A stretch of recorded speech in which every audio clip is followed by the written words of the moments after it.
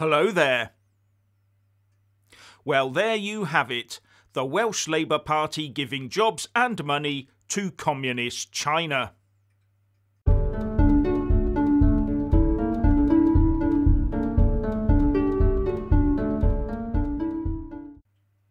Now, before I start, I do have to ask, what's all this stuff I keep hearing about buckles?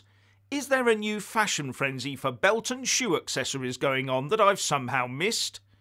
Oh well, it's probably not important anyway. The Welsh Labour Party running Cardiff Council has decided that the best way to increase the prosperity of the UK is to use taxpayers' money to create jobs in China. The Welsh Labour-run Cardiff Council has placed an order for the new buses with a Chinese company, and the buses will be made over there. According to electriv.com, Cardiff Bus has ordered 36 electric buses from the Chinese manufacturer Yutong. The 36 Yutong E12 buses will be in service in the Welsh capital from the end of this year. And it goes on to say that Yutong will manufacture the buses for Cardiff at its plant in China. And this comes very shortly after the Labour-controlled Newport City Council ordered buses from Yutong as well.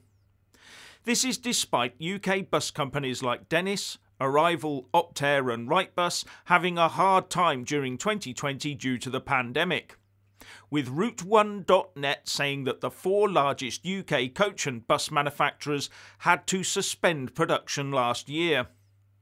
Welsh Labour, it seems, is the newest arm of the Chinese Communist Party.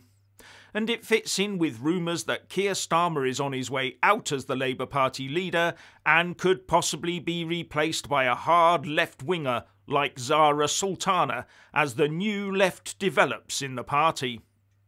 This all adds to the growing realisation that the Labour Party has nothing in common nor any interest in the ordinary UK worker, or Welsh worker come to that.